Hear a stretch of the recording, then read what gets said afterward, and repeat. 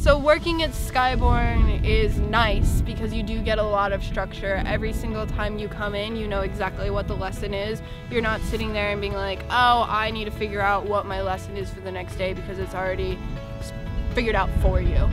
So that's really nice, is having that structure of having a Part 141 program. So we do have like a Skyborne standard of instruction and level, and it's kind of nice because you can get into a plane with almost any student and have an amount of idea of what to expect from them. And they can get into a plane with any instructor and know like these are the standards that we are expecting you to have. So I think that's super nice. And then also just the support of having program managers that are available to us at all times. And also we have our check airmen walking around, so if you have questions you can ask them about that stuff. So that's really nice, is there's a lot of resources that Skyborne gives you that not every single place has.